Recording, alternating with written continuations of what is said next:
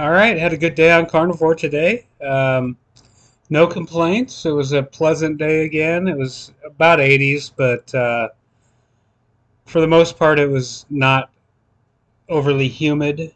Um, it is allergy season, though, so I have the drippy nose. Um, I got just over 5 miles, like 5.25 miles, walking today, and I was 177 even when I weighed myself this morning.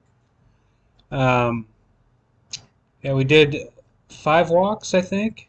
We just got back from a walk uh, because I was short a few steps, and Ava needed to help me out. I did take her down, and she got some ice cream today, so she got like a little, probably a 2 ounce cup of ice cream from the restaurant down the street. Um, for breakfast today, lunch, I had 2 cans of tuna with 4 ounces of cream cheese mixed in with it. And for dinner, I had a cup of sausage crumbles and some Monterey Jack cheese mixed in with that. Had plenty of water today, coffee this morning, and I think that's it for today. Um, like I said, no complaints, and other than walking, no workouts.